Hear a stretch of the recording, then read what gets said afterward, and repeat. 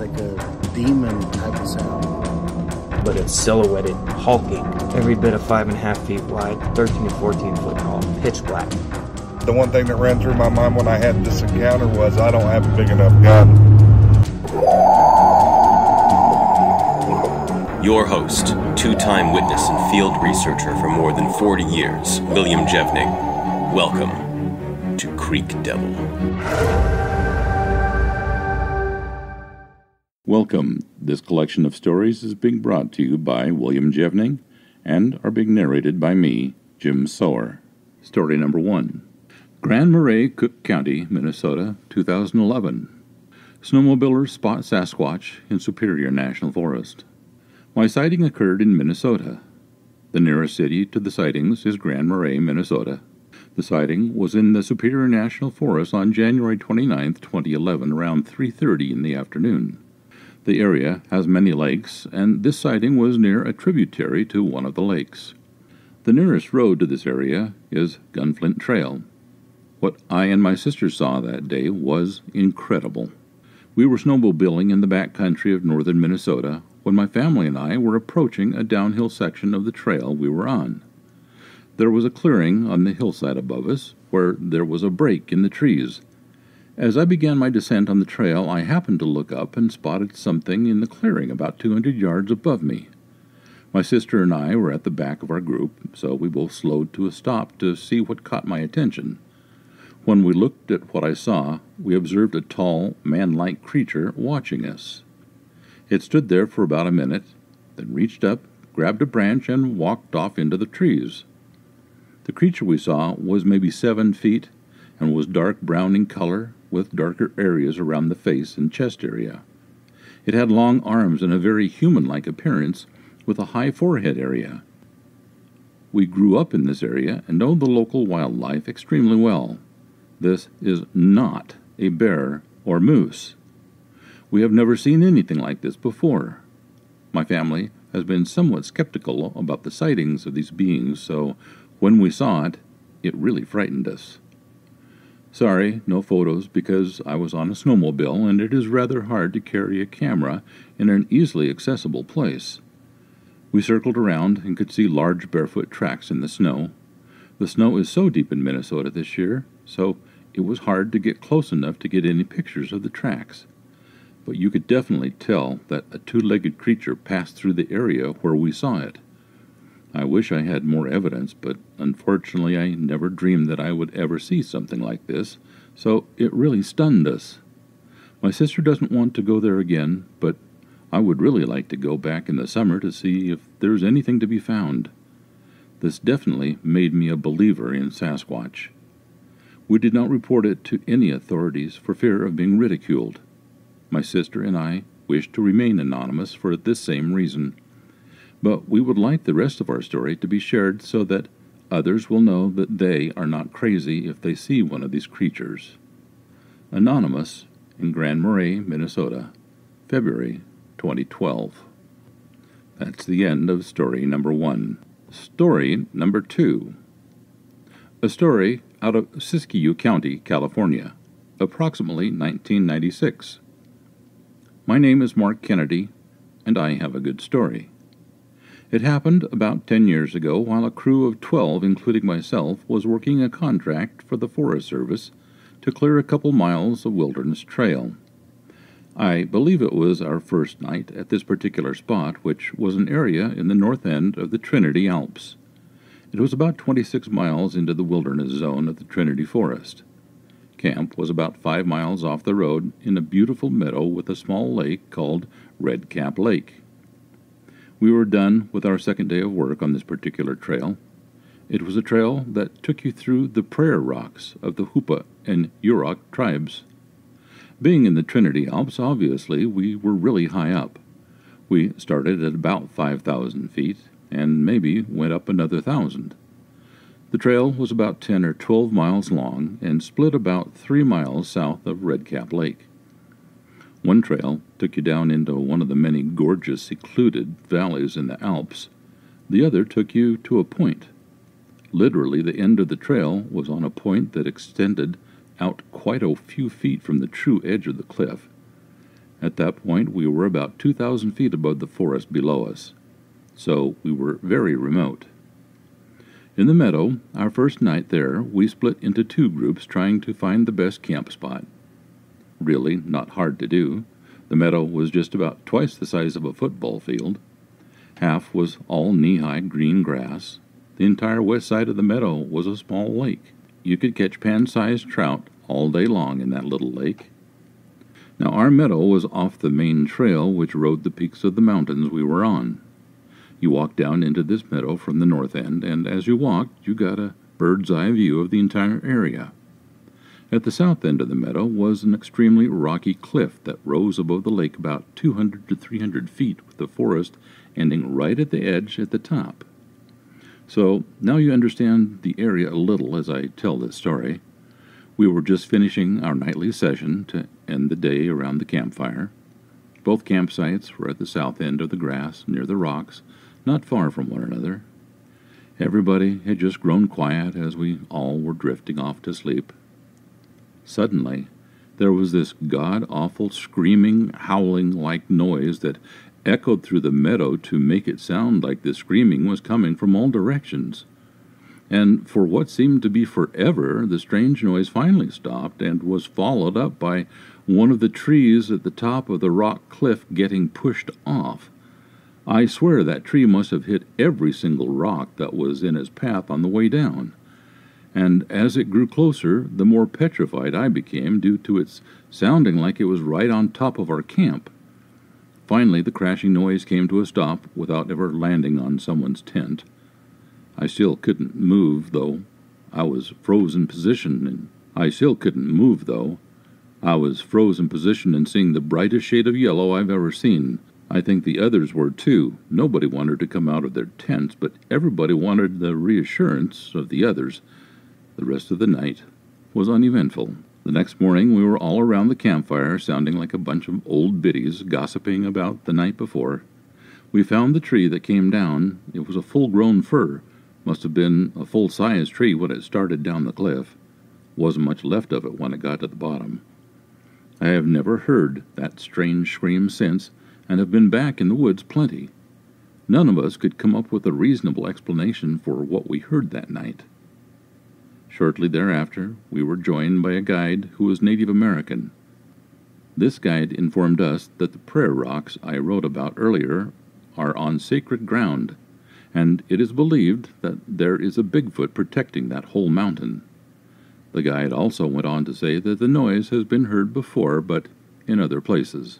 We discussed how big of a creature it would take to push over a full-grown pine or fir tree. We know it wasn't a bear, unless bears are coming up with horrifying new screams. So, it wasn't a bear, but it had to be big and strong. The tree circumference was about 4, maybe 5 feet. And we concluded from memory of seeing the tree, it was about 50 feet tall and very much alive. At least the parts we were looking at came from a live tree. Nobody would climb up the easy rocky cliff to see where the tree used to be located, so I couldn't tell you if there were any footprints or not. But I can say that this story was backburnered in my memory to tell at the campfires for entertainment. It became very interesting when I heard one of many documentaries about this screaming, howling-like noise that the Bigfoot has been known to make. When I heard that, all of a sudden, that night needed to be shared. This is the end of this story. Story number 4.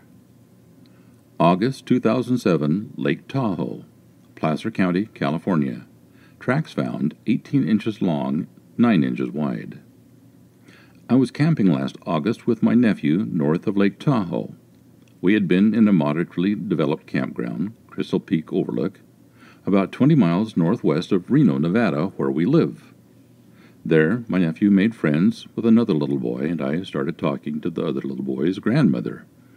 She told me how her husband and son had found these Bigfoot prints that May along a creek above another nearby campground, Dog Valley Creek. They reported that in one print they could even make out separate toe tracks. They told a ranger who gave them some plastic tape to mark the spot. That got me curious, so we moved camp the next day to Dog Valley, a primitive campground. This is on the dry side of the Sierras at the timberline, which is about 6,000 feet. Generally, the granite soil of the Sierras doesn't sustain much vegetation, but in this area several small streams converge to make a marshy pasture with a lot of biodiversity. We hiked up the creek that flows through the campground. It was a moderately steep climb. About 100 yards up, I spotted the bits of tape tied to sticks stuck in the ground in a particularly thick patch of trees. The forest floor was covered with pine needles, but you could still see the depressed area of the prints sunk in the soil beneath leaves. In August, when we were there, even I, at over 200 pounds, didn't leave a footprint. But perhaps in May, in the deep shade, the ground had been muddy enough to take tracks. There were 3 prints marked out, but only one was still the outline of a full foot. However, I could no longer make out any separate toe impressions. It was about 18 inches long and nearly 9 inches wide. All the pictures I took came out pretty useless. Only the one where I put my bare foot in the tracks gives you any idea of size.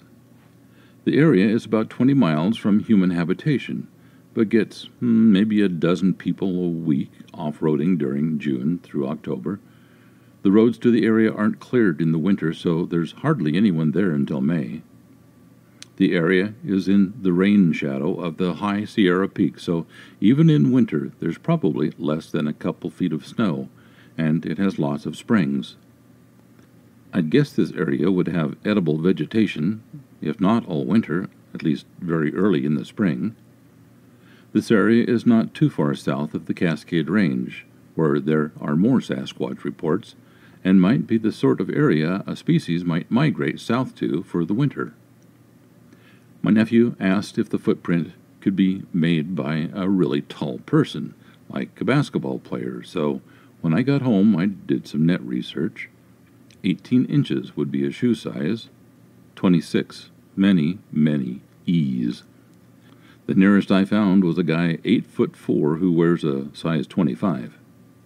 There are less than a dozen people in the USA that tall, and most use canes or crutches and wouldn't be up to a barefoot hike in the mountains. I don't have a scanner, but I'll see if I can find a friend to scan the one halfway decent photo to you. Yes, I did have a camera, but it was a little 35mm disposable, and the footprint I found is hard to make out, and the markings on the measuring tape I had in one picture can't even be made out at all.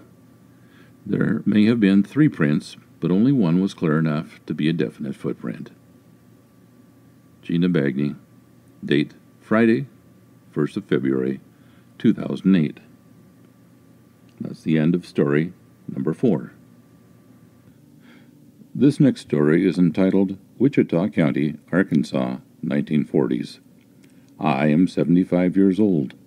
I was raised in the county of Wichita in Arkansas. We used to hear Bigfoots during winter time. Dad says they were panthers. Till Dad and his brother saw 5 Bigfoots in a pool of water at a river bottom. My uncle never got over that shock and would not go into the woods again. Dad said they were ugly, and the females had breasts that hung down to here, pointing to his body. I recall laying in that broad shack. It was cold, listening to them scream and scream, and they did a lot. When I was all of 5 years old, my dad was out running trapline and doing some farming in the summertime. It was at this time that our canned goods began to go missing from our smokehouse. One time, whole smoked ham disappeared. We could not figure out who was taking the food. My dad told Mother that he thought someone or something was following him when he was out running his trap lines. One day he spotted someone. The little fellow was about 4.5 feet tall, with hair all over him. It also had a hump back and was very ugly in the face, which had facial hair. Dad began talking to it and leaving food for the little fellow. It wasn't long before when my dad would go into the woods and holler, the little guy would suddenly appear. We named him Little Sam, which was a name my grandpa had. Nobody knew about Little Sam outside of our family.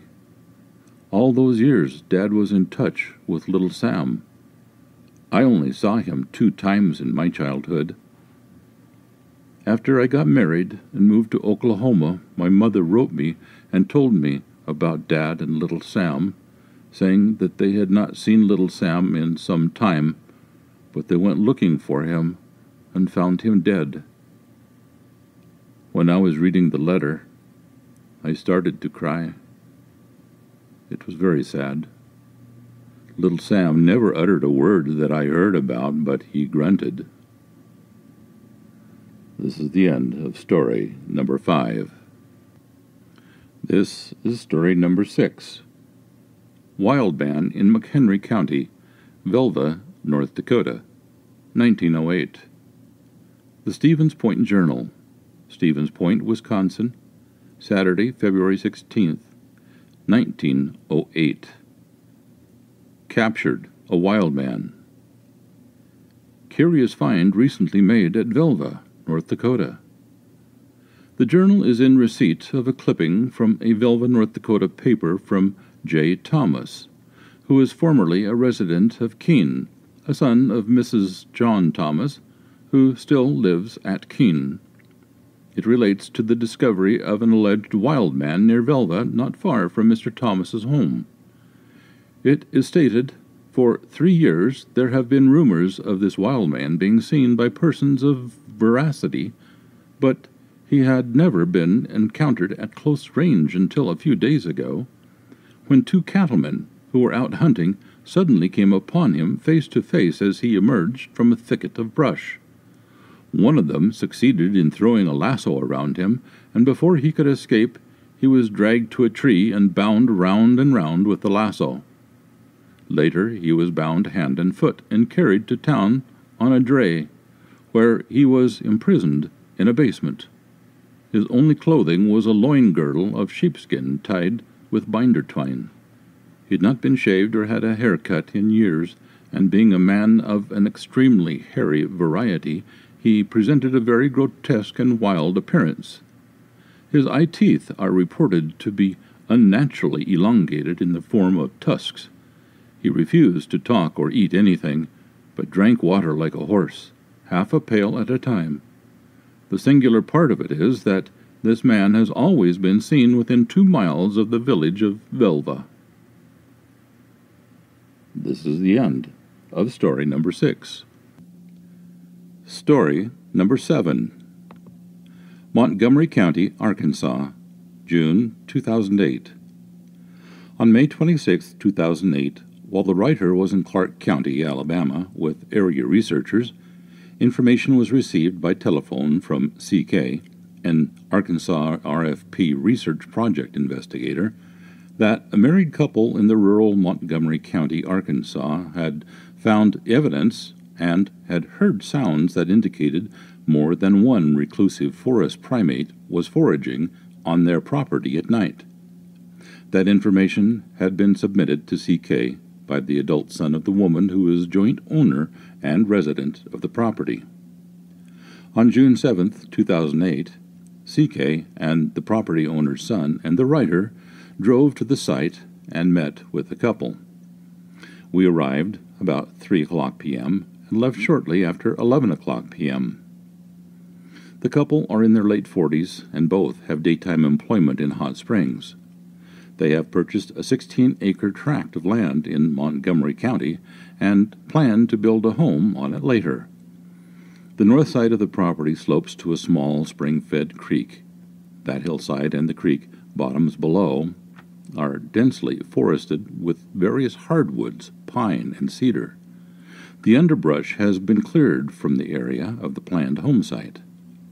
Along the creek there is a very thick undergrowth of vines and brush. The land south of the creek was at one time cultivated, but it is now overgrown in brush, vines, and small trees through which trails have been cut with a bush hog. Throughout the property there is a prolific growth of muscadine, summer grape and blackberry vines. There are at least 2 pear trees in the old cultivated area, although the one seen by the writer appears to be ornamental Bradford pear. A neighbor told them that he had gathered pears from one of the trees. Earlier this year, the owners obtained utilities on the property, and in late February or early March they opened a driveway through the timber on the north portion of the property. In late February of this year, they purchased a new travel trailer and installed it about 75 yards from the county road that is the northern boundary of the property. General information about the area. The actual location of the property is not disclosed at the owner's request. The property is within 2 miles of a river which is a popular stream for canoeing and wade fishing. The site is within the foothills of the relatively small but rugged Caddo Mountains, which adjoin the southern flank of the Wichita Mountains. The area contains a large population of deer, turkey, and raccoon. The area has some cougar and no doubt many bobcat. A large male cougar was reportedly killed within 1/2 mile of the property a short time ago.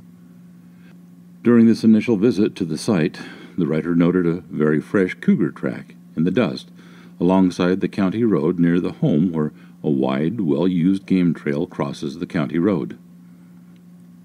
While the area is expected to contain all the other small animals and birds common to this part of the state, it was surprising that no coyote sign was seen around the property, and when asked, the owner said they had never heard coyotes in the area. Summary of events. After moving into the travel trailer, the owners built a wooden porch patio underneath the trailer's retractable awning. While neither of the residents are hunters and neither own a firearm, they are both avid bird and animal watchers. They have installed feeders for birds and began putting out dog food and scraps for the raccoons. For some time the couple had been spreading corn on the ground in a spot in the woods in front, east of the trailer, and at another location on the opposite side of the trailer as food for the deer. Sometime after they started putting out corn for the deer, they found a carcass of a deer near the west side feeding area. The witnesses stated that one of the deer's front legs and its head had been torn off. The head was found a few yards away, but the leg was partially eaten nearby. Both of the deer's back legs were broken, and much of its hind quarters had been eaten before the carcass was found. They stated the deer's body cavity and stomach had been torn open, and the internal organs had been removed. There was undigested corn and corn mush inside the body cavity and spilled outside the carcass. When the carcass was again viewed the next day, they saw fresh blood and an exposed shoulder blade, which indicated something had fed on the carcass overnight. A week or so later, another deer carcass was found at the other baiting site in front of the trailer. Both of the deer's back legs were broken, and the carcass torn open and partially consumed. Shortly after finding the last deer carcass, the couple stopped putting out corn because they thought a cougar was ambushing the deer at the baiting locations. A day or two later, the couple found an injured dog lying beside the porch early one morning. They don't own a dog. When they stepped outside, the dog managed to get up and walk away, but there was a large bloody area on the ground where it had been lying. Shortly after seeing the injured dog, they found out that another dog, a Rottweiler weighing close to 200 pounds and belonging to the neighbor, had been attacked or otherwise injured. Something had torn off one of that dog's back legs. According to the couple, the dog somehow managed to return to his owner's home and still was alive. The couple said that now the large dog usually just stays on the porch and will no longer leave the owner's yard. Investigators note, when CK and the woman's son and this writer were leaving the couple's home site and driving through the woods road toward the county road the night of the initial meeting, CK, who was sitting in the front passenger seat, told me there was a deer in the woods on my side of the vehicle. I stopped and saw an animal that I at first thought was a coyote moving through the woods. As I entered a more open spot, we saw that it was a large dog. We then drove away. The next night, about 8:30 p.m., the property owner called to tell me that when he went outside early that morning, he found a dog badly injured at the old baiting site east of the trailer. He said that it appeared the dog's back or its hips had been broken.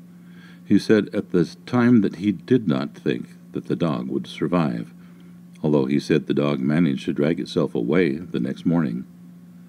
From his description of the dog, it was the same one that the three of us had seen the night before.